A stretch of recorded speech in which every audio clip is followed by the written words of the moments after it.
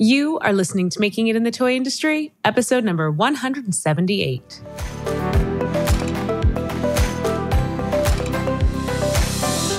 Hey there, toy people. Azhelle Wade here, and welcome back to another episode of the Toy Coach Podcast, Making It in the Toy Industry. This is a weekly podcast brought to you by thetoycoach.com. Amy Greenbank is our guest today, and she is an illustrator, artist, muralist, and an art teacher who specializes in colorful 80s and 90s pop art. You can kind of get the vibe if you're watching the video and checking out her background. Her favorite subject to paint is nostalgic toys, and she aims to paint them as we remember them, filled with excitement and sparkle. She is currently illustrating The Legacy of Polly Pocket by Maude Campbell, and it's going to be published by the Mattel company. Amy is passionate about sharing her love of art and has created a series of books called Draw, Doodle, Use Your Noodle, which allow children to illustrate along with her. So we're going to chat with Amy today, and one of the best pieces of advice she has to share with us is how to find your style. But we're going to get into her whole story. Amy, welcome to the show. Hello. Thanks for having me. Oh, I'm so happy we made it happen. We've known each other for a while now. We made it happen. It's been a while. We made it happen. So first, I would love to start out with your toy story because, you know, some people might say a children's book illustrator, how does that relate to the toy industry? But it does. So how did you get started in illustration? Originally, I was all oil paint and all the style of Bob Ross. And then I moved to portraits, and I'll talk about this a little bit in a little while, but I thought as an adult that I should be doing portraits in the style of Bob Ross and landscapes and things. But I worked through it and started working on digital illustration and eventually into the style that I have now. But I got into with toys with Instagram. That's where I started to find other toy people is on Instagram. And I would look at what other people post and just memories from my childhood. And it kind of inspired me to start painting it myself. So did you study illustration or art in college and then you were kind of working as a freelance artist? Like, what was your journey? No, I didn't. Like, not at all. I don't have any formal education in art. It's all, it's my passion. A lot of like YouTube videos, a lot of finding other artists that I really like. And for me, actually, a lot of my art inspiration comes from packaging, like the old lunch boxes and the old McDonald's packaging and the packaging in current toys. I take what I like from those things and add it into my art, but I don't actually have any sort of formal training in it. So how did you get into oil painting? Because I was an artist. You know, I studied art for very little bit in my high school career. But I remember oil painting being that all elusive, like once you get to that skill level, you're ready to dive into oil paint. So how did you get there? That's funny. I haven't thought of it that way. I actually started at age, I think 9, taking, so I guess I did have a little bit of formal training, but I was pretty little. At 9, I started going to a studio that taught like oil painting, and it was a lot of landscapes and stuff. And I did that for maybe 4 or 5 years as a kid. So I got a really good start on like how to mix colors and how to make a composition and just different techniques. So I did that for a long time, all the way through college. I was oil painting mostly landscapes. Oh, wow. So then you head over to Instagram, you stumble across probably just looking for your own nostalgic toys. And in the process of finding your style, finding your people online, decided to start painting toys? Well, I've always liked toys. I mean, I remember being in college and I would sneak over to the toy section at Target and stuff because I just like them. I like the packaging and I like the bright colors. And on Instagram, I actually started Instagram with my oil painting and portraits and really didn't meet very many people. And I didn't have very many people seeing my artwork. And then on my own, I started kind of looking at the toys, and it just took a while for me to realize that as an adult, it's okay for me to like these things. It's okay for me to, really be excited by these bright colors and start to put it into my own artwork. So I kind of slowly came to it on my own to make that into my artwork, but it took years. Yeah. Talk to me a little bit about that process. One of the things I would love to talk about that most people can't quite quantify is finding your style as an artist. So once you figured out, okay, I'm going to focus on this digital medium. How did you come about finding the style that you have today? Yeah, I'm glad you asked because before I found my style, I remember Googling it and watching YouTube videos. How do you find your style? Because you see artists on Instagram and you see they clearly have their style. And how did they get there? And I went through a few different times where I'm definitely a portrait artist and this is definitely my style, but it wasn't fulfilling, I guess. So the path that I took to find my style wasn't even intentional. When my daughter was really little, she and I used to watch Barbie movies together. And that is the first time I can remember seeing something and thinking like the illustration style in that is just gorgeous. Those old like 90s Barbie movies, the colors were so bright and vibrant and the backgrounds were soft and pretty. And so that I tried to start working that into my artwork at that time, though I wasn't digital yet. It was a little bit harder. Then I thought I'm going to start paying attention. And I noticed that like on the old toy boxes of the 1980s and 90s, like the toy packaging, the illustrations were always a little bit distorted. Like the heads might've been a little bit bigger on the top and the colors were super bright and shiny. And I like that. So I took that and I like the Barbie artwork. I like the look of these like 1980s packaging. And then I was thinking about what else I like. Lisa Frank, and anybody that knows my artwork knows I love Lisa Frank. She's a huge influence on me.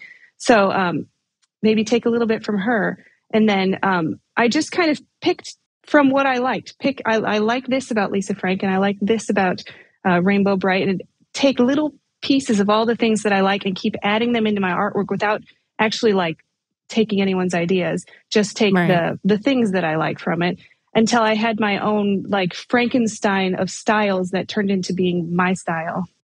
So like, this is really interesting to me because as a creative person who now does a lot of content creation, oftentimes I miss creating art and I want to sometimes I'll literally just draw food because I'm like, I just want to draw something that like comes easy and natural and I can make chubby and cute and it look weird and fun.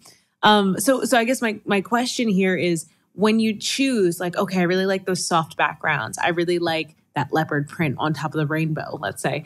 Like what artwork do you start creating to Frankenstein all those things together? Do you say, I'm going to draw a slice of pizza and the background is going to be this soft pink and there's going to be like leopard print pepperoni slices? Like, what do you choose to draw to put on these different style additives to? Like, how do you start there? For me, it's almost like it's not a choice. I just will be somewhere in life and see something and, I have to draw that. It's like, and then I have to draw it. I kind of get a little obsessy. If I see something that I think is this would look really cute in a Lisa Frank style or something, then I guess I sort of put it together in my mind before I draw it. But a lot of what I do is actually, I'll find something that I want and then I just draw it like in its most basic form with its regular colors. And then I start adding on top of it and I start adding like a rainbow highlight to the side maybe, and then some shine onto it. And then same thing with backgrounds. I usually don't have those decided. That's part of the fun for me. I'll maybe put a leopard print background and then, I don't like that. And then so maybe I'll fade that away and put something else or keep it and add some more on top of it. But that's what I enjoy it's like some people really like to do puzzles. I feel like for me, doing artwork is like a puzzle that I have to solve it as I go along until I can make it fit together. Right.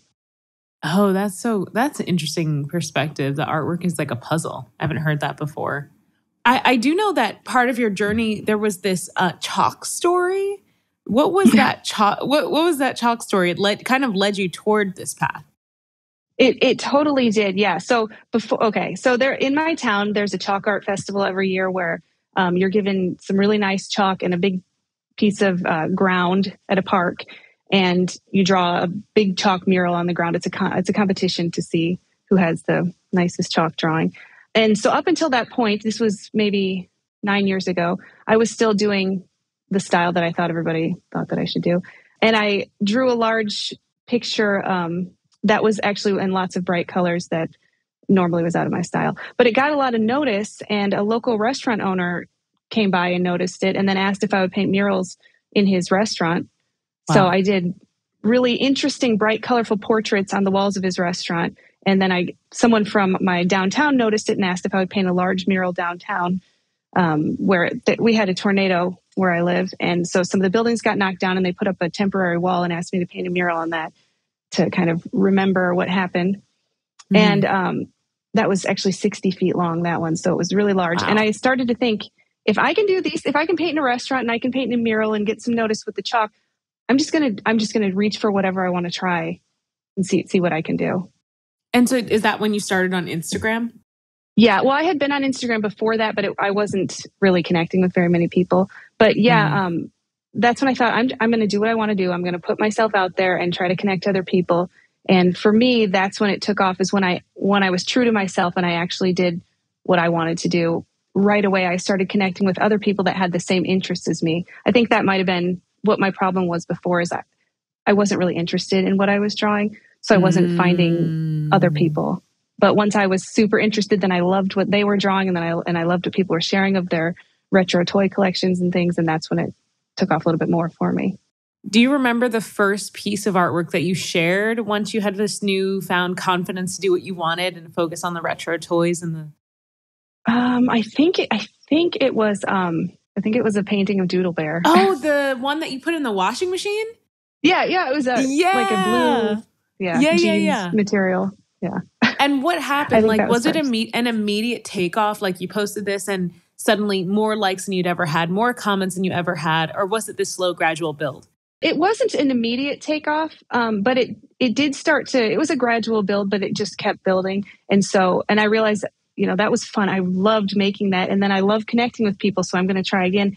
And I kept trying, and then it kind of grew and changed a little bit too, because I was only drawing toys that existed, and I thought that I'm only going to have an audience. I'm only going to have people that care about it if the toys actually exist. And then I was on my own making toys up and mashing together different toys that aren't real. And then one day I was like, I'm just going to throw one on there. And that's actually when I started to connect with the most people, is when I put my own artwork. It was a McNugget. If you've seen my feed, I love McNuggets, the Happy Meal toys for McDonald's. And so I made a Care Bear McNugget that didn't ever really exist. And I got a lot of feedback on that people thought that was pretty funny. So I started, most of my artwork is toys that look like they could have existed, but never actually did. Oh, interesting. That's really cool. So you're hitting like a nostalgic, but then also, I don't know, this like creative desire. And you can combine two different fan bases, like the people that love the Doodle Bear, just making this up, and people that love the McNugget. I don't know. You could combine those two things and make one. That's really, that's. It's like, I want to say it's smart, but it's not smart because you really were just following the joy. You were following what you just really enjoyed doing. Following the joy is exactly how I people. Yep. But it's hard to find the joy, especially as we become adults and we play less and less. It's hard to even identify what is the joy, because it becomes, do I really enjoy this, or do I enjoy it because I'm getting praise and money even from it? It's so hard to distinguish. Yes, absolutely. How do you like distinguish that? Like whether it's an artwork that you actually loved making, or if you just love it because of the love you're getting for it? Well, for me, it's pretty easy to tell because, again, I see something and it's stuck in my brain, and I just can't focus on things completely until I start to work on it. And that happens to me a lot, actually. Most days I'll be wandering through a store or something and I see something, and I want to draw that. But then sometimes maybe with commissions or things that, yes, I've thought, I bet they'll like this, even though I'm not really into it. It's a lot harder for me to get through making the artwork. And a lot of times I think it actually shows in the artwork. You can see that I just wasn't as into it, or maybe didn't put as many bright colors, as many layers, because I was just trying to get done with it. Literally see it in the bright colors. That's wild. Oh, that's wild. It's so hard, like as adults, to align, because you got to pay the bills. It's hard to align everything from this joyful place, even though that is what is going to get the best reaction out of people. And that's just such a challenge. So Amy, you developed this incredible style with layers of Lisa Frank and Barbie movie and all these different things. But how would you describe your style today? So the style that I have right now, so when I think back to when I was a kid, and I remember like holding my Little Ponies, that was my favorite. And the sunshine, they were so bright and so sparkly and vibrant. And that's how I remember toys in my memory. When I actually look at them right now, if I see the same My Little Pony that I had back then, it's not quite as bright and colorful and sparkly as I remember it. So I try to make my style actually a reflection of my memory of the toys rather than how they actually look. That's where I get the colors. That's where I get the sparkle and the shine, is how I remember things. And I think that's also where you get that feeling from your artwork, because it's not just about, oh, it's a pretty picture. It's like you get a vibe from your artwork. Yeah. Love it. Love it. I saw you drew a popple. I did. I think I love popples. And whenever I bring it up, people are like, what's a popple? Oh, no. But Amy knows. So I do that's know. all that matters. That's all that matters. I loved popples. So you are this kind of self-made illustrator. How in the world did you get yourself involved to become the illustrator of a Polly Pocket book released by the Mattel company? Like, that seems so astronomically out of reach for people that even studied illustration. How did you make that happen? Well, it seems like before, maybe in the 90s and the early 2000s, you got things like that because you found an agent, and then your agent pitched to all different places, and you found artwork that way, or found opportunities that way. But and I actually started out trying like that. I tried to find an agent so hard, and it just wasn't happening. So it seems like the way nowadays to make something like that happen is through your connections. And that's how that happened for me, kind of. I one of the people that followed me on Instagram was Maude Campbell, and she's the author of the book. And she actually reached out to me because she was enjoying my artwork. And she reached out to me and asked if I could draw. She didn't say why. She just asked if I could draw a Polly Pocket compact for her. So I did. And she came back and said she loved it and wanted to know if I would illustrate the book that she was publishing with the Mattel company, which was amazing. It was an amazing moment for me, amazing opportunity. So yeah, I found her because I put myself out there on Instagram, and because I had connected with so many people that had the same joys that I had. And it was less of the business style that it used to be, at least for me. And it was more of finding people and getting to know people on social media. How did you, it's like you had an interview without really knowing you had an interview, and almost thank goodness, because you probably would have been so much more nervous if you knew she was like, this is a test to see if you're good for my book. You'd be like, oh my God, But here's the struggle that I see with art, and I can see you don't have this struggle. Okay, I shouldn't say that because I don't know what your internal journey is, but it seems like you don't have this struggle where when I create a piece of artwork, even if I'm like, I'm going to make the cutest shaped pizza ever, and it's so unrealistic, I'm still very much looking at that pizza like, oh, it's not like balanced and it's not perfect and things look a little wonky. But when I look at some of the illustrators that I love, yourself included, the imperfection is also part of the style. But like getting to the point, and I scrolled back in your feed actually to try to prove this fact. In the beginning, when it looks off, it just looks off. It looks like you're not 100% sure what direction you're going in. But as you refine it, that offness becomes the style and looks like intentional and secure and purposeful.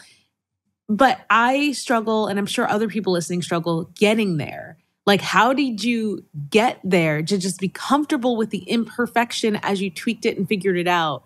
Or did you just not notice it? Like, tell me about that. Well, that's funny that you should say that, because that was a big thing for me.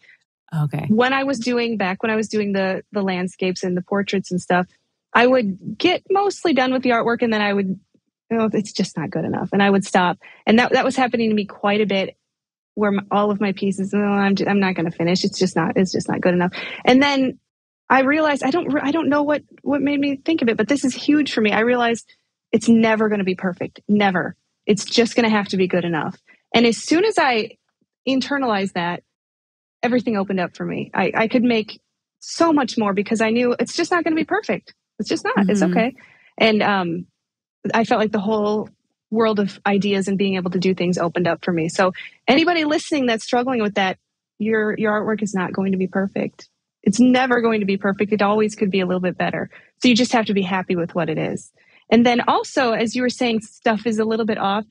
Yeah, that's totally true, because when you look at like children's book illustration, things are usually a little bit unbalanced, or like someone might have a giant head and a tiny body, because that's what makes it interesting. If things were exactly in proportion, maybe like the style of the 1950s children's books, right, sometimes it's not as interesting or as unique to the illustrator. So I like to make my pictures distorted. And I actually didn't do that at first. That's a newer thing for me, to make them just a little bit distorted, look like one end is kind of popping out at you and one end is fading away a little bit.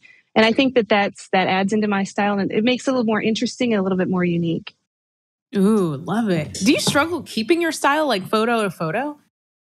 Or image, illustration to illustration, I should say? Like, do you struggle, like, do you have to memorize your style? Do you have to, like, yes, I always have this layer and this layer and this layer? Like, do you struggle, picture to picture, like, wait, that's not my style. I don't know what happened. I must have forgotten like a white outline, Not really. Because a lot of it is just what I enjoy doing. But I do, oftentimes I will look at my old artwork and like wonder, how did I do that shading on the purple or something? I do refer back to my other artworks to see different techniques that I used. But no, a lot of it is really just led by what I feel like in the moment. Oh, I mean, I feel I need a little bit more on this. Like, how do you find and follow the joy in your art, right? Do you have any other tips? Just what is the feeling, I guess, you get when you start drawing something and it feels like you're following your joy? Like, what is it?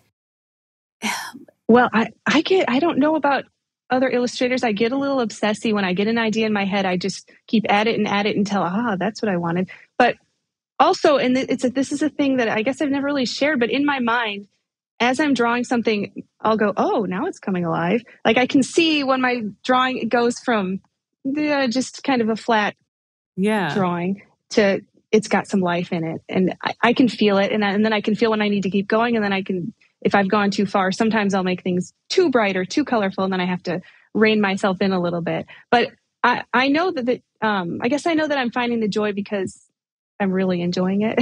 When I stop enjoying it a lot of times, then I just stop that artwork and move on to something else. So since this is a toy podcast, let's wrap this conversation up with a focus on this book. And I would love to talk about some story of struggle and success in the process of illustrating this book. So what were some challenges you faced while taking on something this major? Well, these are Polly Pocket compacts, and those are really detailed. So I wanted to keep my style with like the kind of the Lisa Frank rainbowy shadows and slightly out of proportion, at the same time as drawing really tiny pieces, the little tiny Polly Pockets and her little pets and, her furniture. Yeah. So that would be a little bit of a struggle, was trying to add all of that in with such a detailed drawing. Yeah. How many illustrations did you do for this book? It kept changing toward the end. Maybe between 15 and 20. Okay, great. Like how long does can you share? If you can't, it's fine. But how long does one of your illustrations take? Those I had to work a little bit faster. I was on a timeline. Yeah. But they were super detailed. I'm going to say maybe 15 hours on those each. Wow. But it was a lot of dedicated time. I had not a huge amount of time to do them. So I was drawing a lot. Wow. If you could go back in time and give advice to yourself, like chalkboard you, who's like entering the chalkboard competition, what advice would you give her? It's not going to be perfect. Although, I mean, that version of me had already figured that out. I guess it's not going to be perfect. And also really follow what you want, because that was the beginning of that journey for me. Don't worry about what you think is going to get you noticed or what's going to earn you some money right now. Just think about what you want to draw, what you enjoy looking at, and what you enjoy making. This is such a bigger message for everyone in everything. Illustration, toy design, marketing, whatever your job is or your freelance career, focusing on what you enjoy versus what people expect of you is so much easier said than done. But I'm so, I'm so inspired by you having achieved that and continuing to achieve that. Like, you're not just saying, I've done it, I'm done. You've done it. And every day it seems like do I still enjoy this? Do I still like this shadow? Okay, we'll still keep adding this. Like, you're still exploring that. Yeah. I love that. That's so great. So I would love to hear about if you have any recent successes, whether it is with this incredible Polly Pocket book or maybe something else you have down the pipeline. Anything recent? Well, the Polly Pocket book is really huge for me. I'm very excited about that one. So that's my big recent success. Another, I guess, sort of success is that some of my idols from when I was a child, like Muriel Farian, who made Strawberry Shortcake. People like her, I connect with them on Instagram and they see my artwork. Really? And yeah, also that's cool. Someone who used to, I can't think of his last name, but he used to direct the McDonald's commercials from the 80s, has reached out and said that he liked my artwork. So for me, that's huge. It's just a personal success for me, but it's huge and like a dream come true. But as far as my artwork goes, definitely the book. Also, I've got some diamond art out. And also, I've just started illustrating for a magazine, so a cake decorating magazine. So, that's so and I'm cool. hoping to keep going. Yeah. Do you have an agent yet? No. Are you looking for an agent in case anyone's listening? Well, I haven't actually thought about it because right now I'm really enjoying meeting people through social media. I'm finding opportunities that way. Oh, that is so amazing. Social media, and I agree, sharing what you're doing is such the path towards success. When I changed over like my podcast artwork from just text to text in me, I shared it in a podcast group and they were so supportive because I was nervous about it. And they were so supportive and that led to so many opportunities. So I think you're right, like getting into the spaces where your people are, people that are interested in your illustration style or your podcasting style, and sharing what you're doing is the way to find new opportunities. Okay, I have some closing questions for you. These are my favorite closing questions. Number one, I would love to hear the best piece of advice that you actually received throughout your illustration journey that you've applied. A lot of my illustration journey has kind of been on my own, since I don't really have, like a formal education with it. So, I guess I do have one. I went to an illustrators conference a few years back because I really wanted to try to get an agent and jump into children's book illustration. And it was kind of what you already said, where you don't try to keep everything perfectly in proportion. Don't try to keep everything balanced. Like if you look at in children's books, often like if a kid is running, they're off balance in a way that a kid couldn't really run. They couldn't really pause in that way. So try not to keep everything exactly as it is. Ooh, that's a good one. Oh, I'm sorry, this is an extra question. What is your big goal or hope or anything for your illustration career? Do you want to do more books? What else do you want to do? I would absolutely love to do more books. I love illustrating books, but I would also love to do toy packaging. That's my goal right now. That's my big one, is toy packaging or like inserts, like collector's guides that come along with toys. Yeah, those are my big ones. Oh, you write podcasts for that. Amy Greenbank people, she's looking to do toy packaging, illustration. There's definitely people listening that might need you for that. That's amazing. Okay, my last question is my favorite question. What toy or game blew your mind as a kid? So it's probably cricket. Do you remember cricket? No. What's that? No. I'm Googling it. Oh, it was a large doll. You'll have to look it up. It was a large doll, like the size of a 3-year-old or something. And it was sort of like Teddy Ruxpin, but it was a girl, and you would put cassette tapes into her back, and she would look around and tell stories and sing songs. And she was just my best friend. Is it this as a little kid? blonde I loved girl? that doll. Oh, yeah, I see she's her. got little blonde pigtails. Oh, yeah, I have never seen this. I don't know this. It was so neat. Her mouth opened and closed and her eyes looked around, and I just loved it. And then I could record my own cassettes and stick it in there, and I could talk through her too. So that would be the toy that blew my mind as a kid. That would scare me. I'd never seen this before. Cool. Oh, wow. I love that one. That makes sense that they would put a cassette in a doll. I've never seen that before. Yeah. But I guess when I was coming up, like cassettes were just ending. Like I had one album on cassette. It was Tragic Kingdom. And it was like, people were like, why are you buying the cassette? There's a CD. And I was like, I don't know. It was a little before that. Yeah. Oh my gosh. Thank you so much for joining me today, Amy. Where can people connect with you? Whether they want to be your agent or they're looking to hire you for some packaging illustration, where can they reach out to you? Well, my main place is on Instagram at Amy Greenbank Art. I'm also on Facebook at Amy Greenbank Art too. So that would be the best place to find me. All right, fantastic. I will put all of your details in the show notes. Again, thank you so much for being here today. It was a pleasure to chat with you. Thank you. It was. Well, there you have it, toy people. My interview with Amy Greenbank. Amy is the illustrator of the new book all about Polly Pocket that's coming out in 2024. The book is called The Legacy of Polly Pocket, Mattel's Micro Moneymaker. So I'm so excited to have interviewed Amy on this podcast.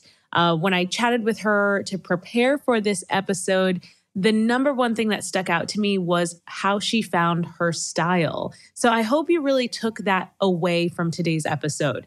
Amy mentioned that identifying the little things that you like in different artwork and trying to add those things into your existing artwork, bringing perspectives from other brands like toy packaging into her artwork, and combining all of those things to find your style. That's what she did to develop the style she has today.